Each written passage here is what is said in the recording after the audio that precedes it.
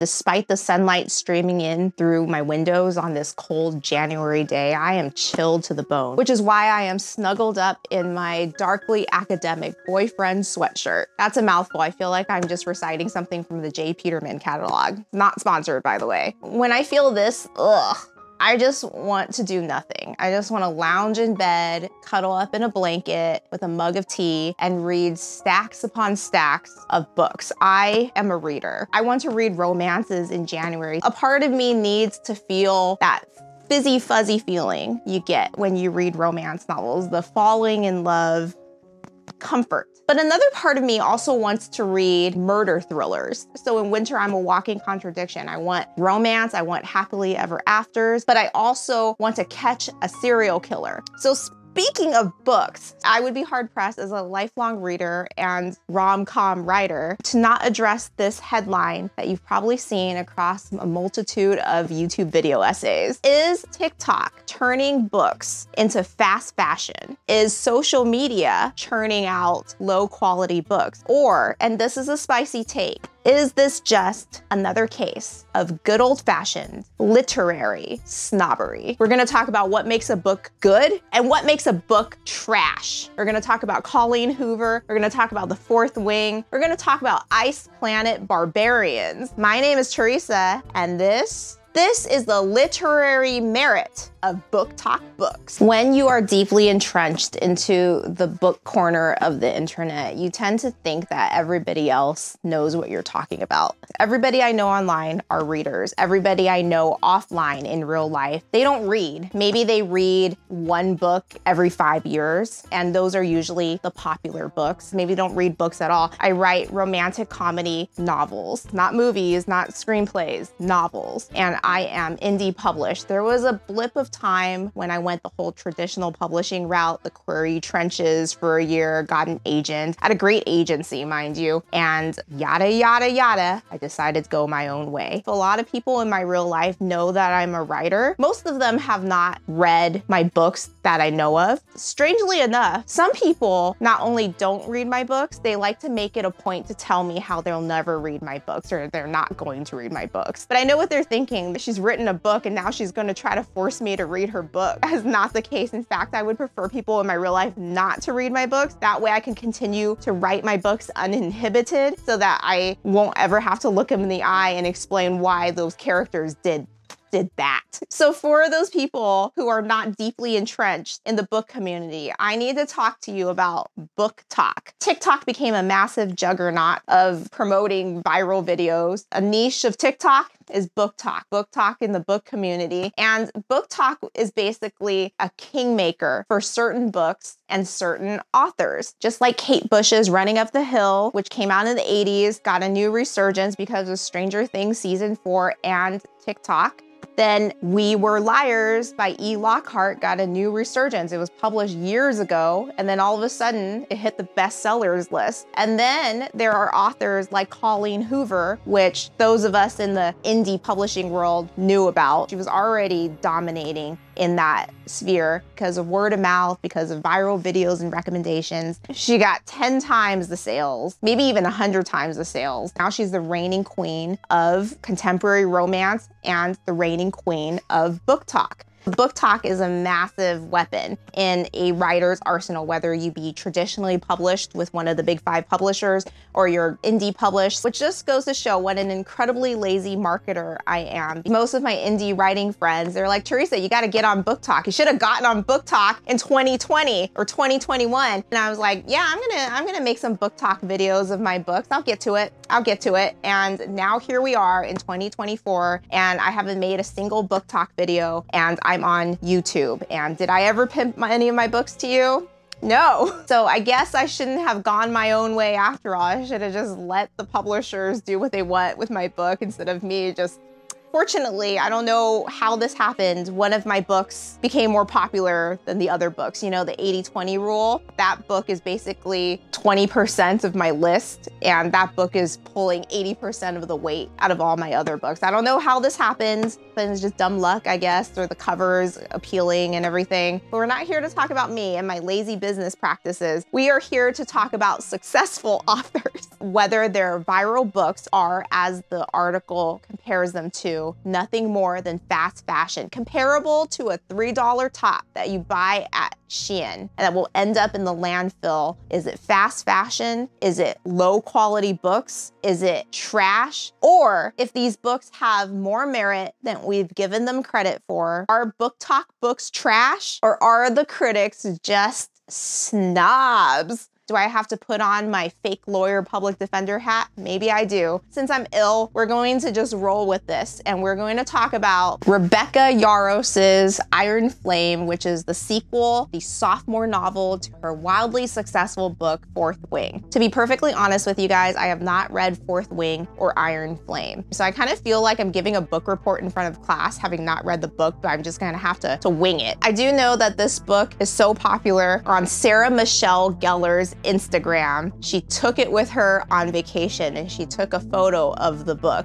next to her foot. It has graced Buffy's foot. So that's how popular this book is. So let's find out together what this book is about. 20-year-old Violet Sorengale was supposed to enter the scribe quadrant, living a quiet life among books and history. Now, the commanding general, also known as her toughest, Talon's mother, has ordered Violet to join the hundreds of candidates striving to become the elite of Navarre dragon riders. Once you enter, there are only two ways out: graduate or die. Okay, it sounds intriguing. You got some dragons giving me Daenerys Targaryen vibes, a dragon riding college, very difficult to pronounce names. Fantasy names are always really difficult for me. I make no secret that I can't pronounce anything. Xaden Rorson? Xaden Rorson, the Baysgath Rural.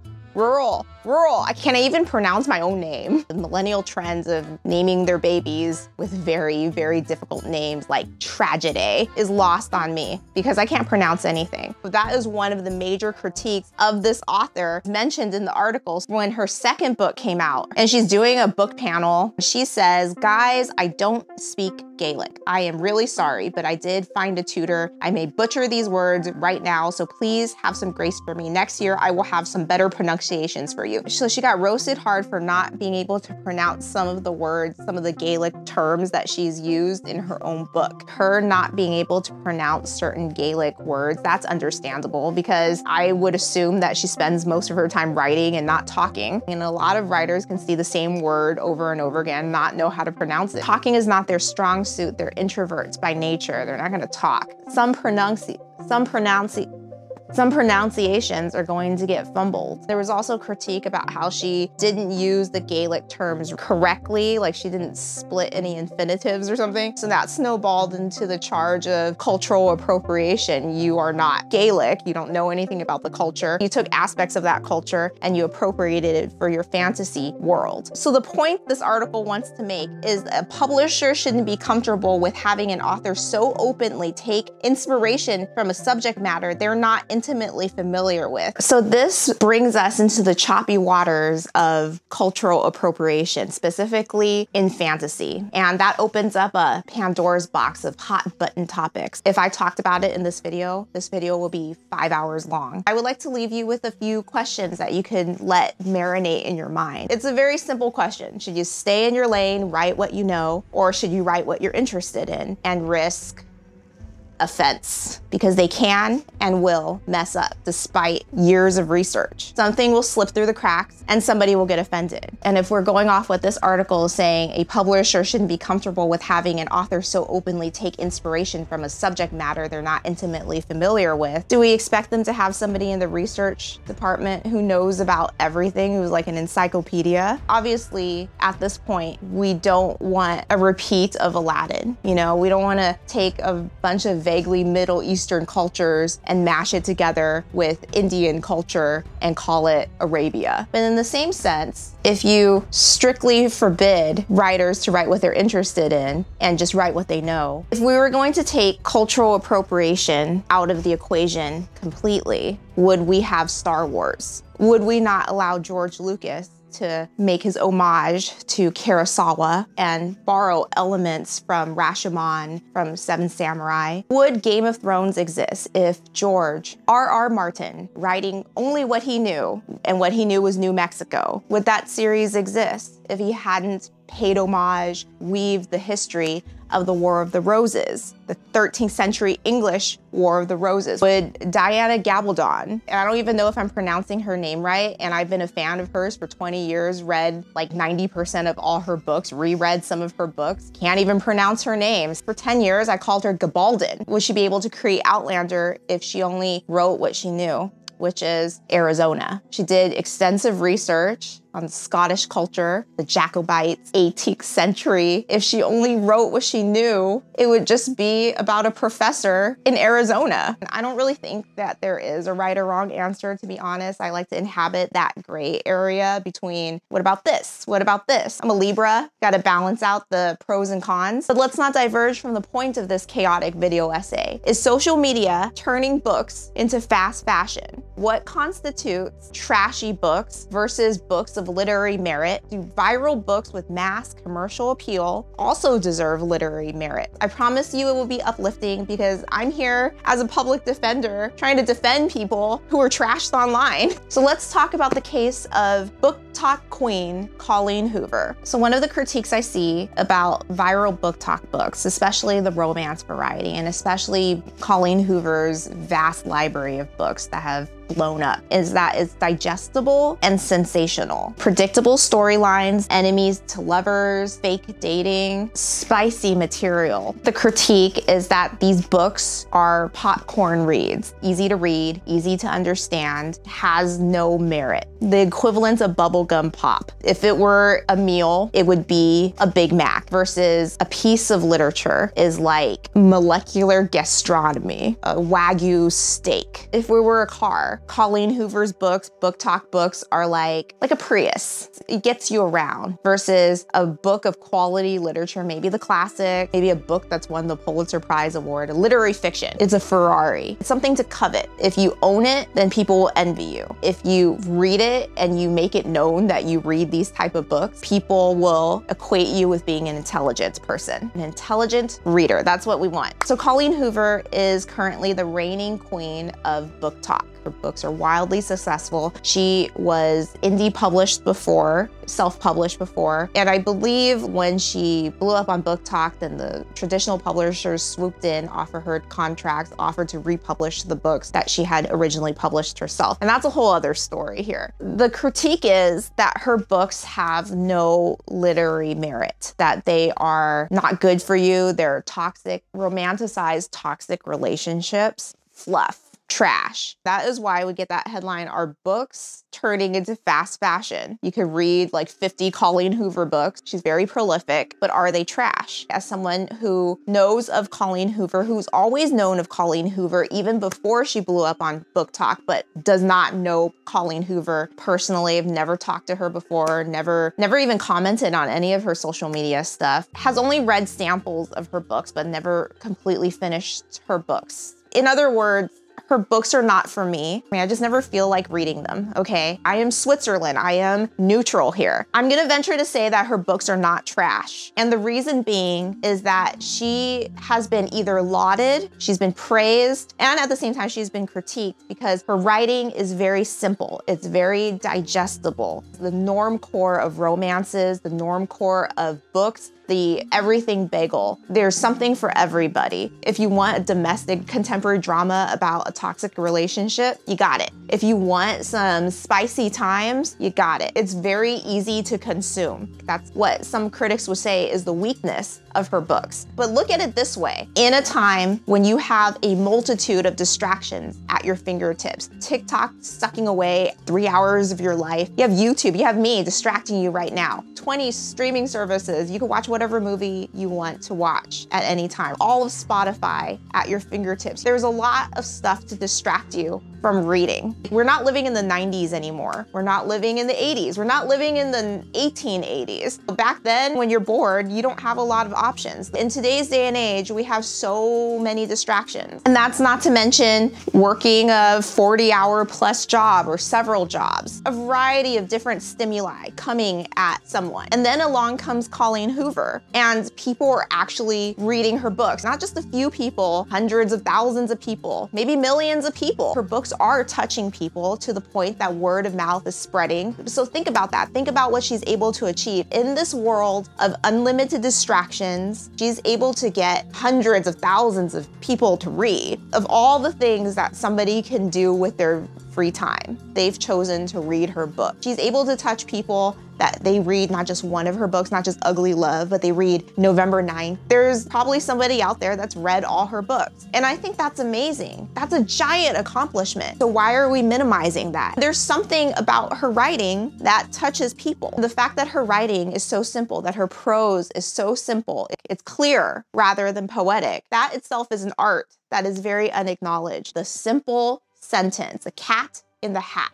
See Jane run. Somehow in our culture, in school, also in college, if you're an English major, we have been conditioned to think that a book that is difficult to read requires a little bit more brain power, contains long poetic sentences wrapped in metaphor, you know, the literary fiction. We have been conditioned to think that kind of book is a more superior book than a book that is of commercial appeal. Romance novels, the old romance novels with Fabio on the cover, the James Pattersons, even Stephen King. Basically the books that you see at the grocery store checkout line, the books that you see at airports, the books that are supposed to just help you while away your time while on an airplane, on the subway, etc. We have been conditioned to believe a book that is more difficult to read, that you have to comprehend it a little bit more, that you have to close read it, is a more superior book, has literary merit. We've propped it up on this pedestal versus a book that is easy to understand. Goosebumps, young adult YA books like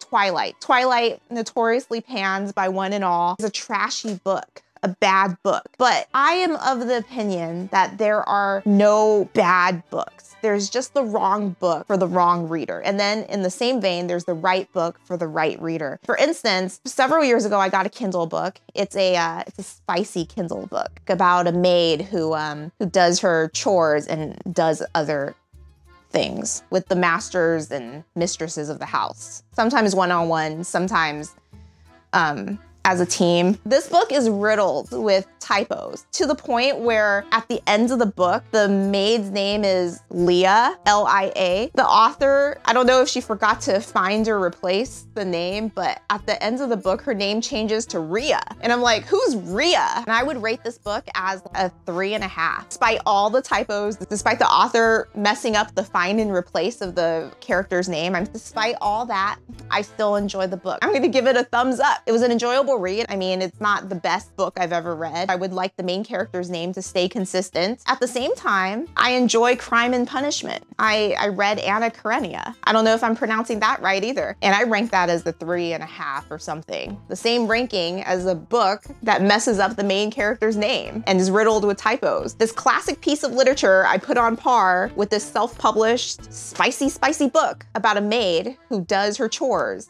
and other things and other people. Does the spicy maid book have literary merit? Did it do its job of entertaining and distracting and giving the reader a few laughs? Maybe unintentional laughs? Is it a good, bad movie? The main thing that I need to get out of reading is that I need to be entertained. Life is a grind. Life sometimes wears on you, and that's why you read, so you could escape and you could be entertained. Does the book entertain me despite all the mistakes, despite the glaring typos, despite the main character not having having the same name at the end. Does it entertain me? Yes, it does. So I put it on the same ranking level as Crime and Punishment, which entertained me for other reasons. I want to escape. I want to feel happily ever after, but sometimes I don't want to feel happily ever after. I want to feel suspense. I want to catch that serial killer. Sometimes I want to read a book that really wows me with the craft, with the poetic language. Sometimes I'm all into that. Everybody has their different intrinsic rating system, but to call a book like Colleen Hoover's trash, not acknowledging the amazing accomplishment that she has done is to get people to read at a time when they can do anything else but read. Isn't there some literary merit to simple prose? Let me tell you a secret, guys. It is difficult to write something simple. It is difficult to be clear and not clever. When you are first starting out writing, you are going to imitate your favorite writers. You like Stephen King, you're gonna try to imitate how Stephen King writes. You like Ray Bradbury, everything you write will be tinted with nostalgia. You like Jane Austen, everything's gonna be very formal but with a dry, brittle humor. You like Cormac McCarthy, everything you write, you're not gonna punctuate anything. There is going to be no dialogue tags. You're gonna imitate your favorite writers. And another thing is that you're going to write overly purple prose. You're gonna think this is good writing, long poetic sentences,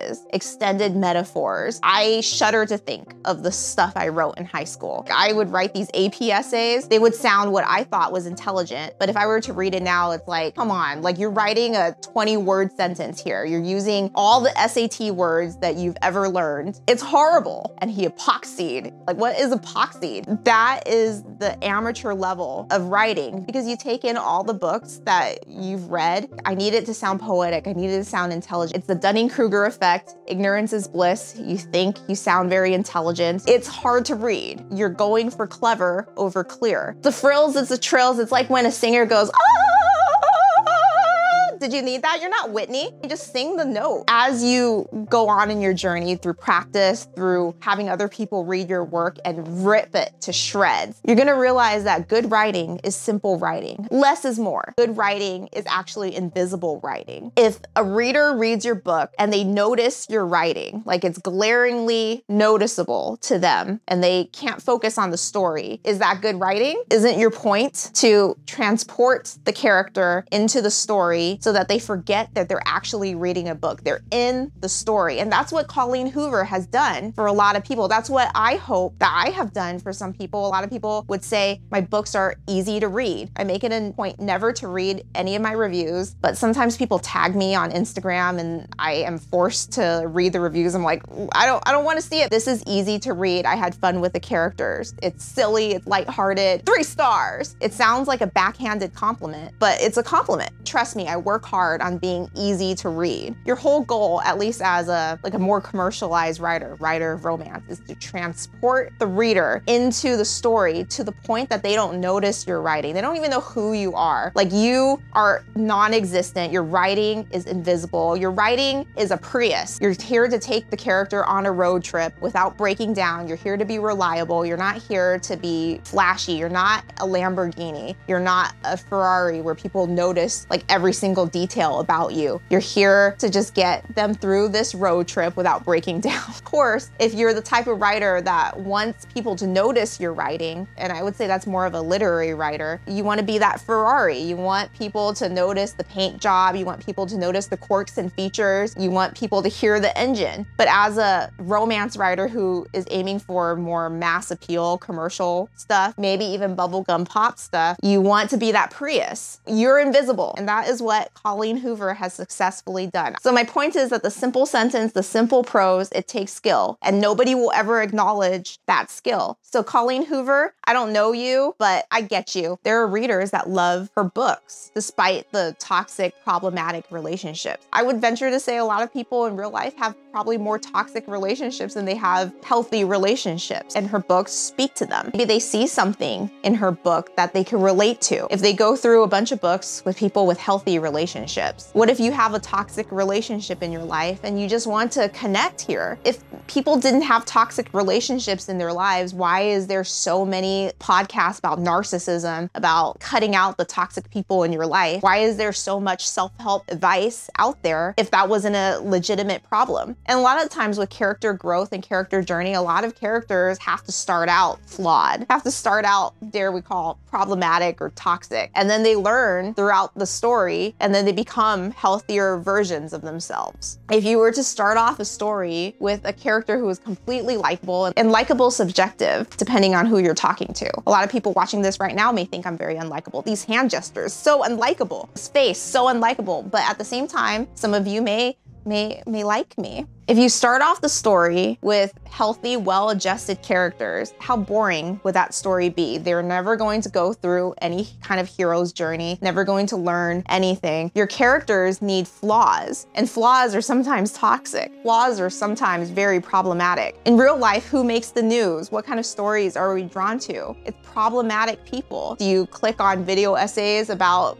perfect people? People don't talk about perfect people. Those people are under the radar, and I don't really think anybody's really that healthy or well-adjusted, to be honest. That's why if there's self-help books out there, there's people in need of change. Toxic people make good stories. A lot of people don't like people with flaws, with glaring flaws, but they want to read about them. So in the world of Colleen Hoover, she writes about flawed characters, very flawed characters, and it resonates with a lot of readers who maybe see some aspect of those flawed characters in their partners, somebody they dated, in their family, and their friends. There's a lot more toxic people out there than you can think. Twilight has gotten a lot of heat because, once again, it's wildly popular. It's big game for those that want to bring it down. It's been panned by, I don't know, literary critics, people online. I was not heavy into Twilight, but I read the books when I was in my early 20s. I liked it. I liked it at a time. I recommended it to a friend, and she was not a reader. She hated reading books. When she read Twilight, it was like a door opened up. She devoured Twilight, read all the books in the Twilight series, and it launched her off into reading The Hunger Games, into more advanced literature, and now she's a lifelong reader because of Twilight. Is Twilight trash if it's a vehicle that can propel somebody into liking other books that are not considered trash? Are viral BookTok books made for mass consumption, are they trash? Are they fast fashion? I would say no, they're not. If they touch a reader, if they make a reader happy, if they entertained a reader, if a reader is sitting in a hospital room waiting for like a cancer diagnosis, if it distracts you from whatever is going on in your life, or if it brings you a few hours of escape, if it gives you that giddy feeling, that butterfly feeling you get when you read a well-deserved happily ever after, then I don't think it's trash. Happiness, the feelings that it brings to you, happiness is not trash. These books of mass commercial appeal, romance novels, sci-fi, fantasy, horror, I equate them to a blue-collar parent. They nurture you, they provide for you, they lift you up when you are down. They provide endless hours of entertainment. When you are bone tired and weary coming home on the subway to your lonely apartment, they provide you company, they provide you laughs, they give you a window and insight into another world. At the end of the day, online, you trash talk them, you look down upon them. They're passed up for better things, for finer things, for things of literary merit that at the end of the day doesn't give a crap about you. And on that terrible disappointment, it is now time for me to go. I could literally talk about this for 5 hours. I've only polished one prism of the diamond, and there are many different prisms of the diamond we can cover. We could talk about Ice Planet Barbarian. I really enjoyed Ice Planet Barbarian before it became popular on BookTok. I'm all about that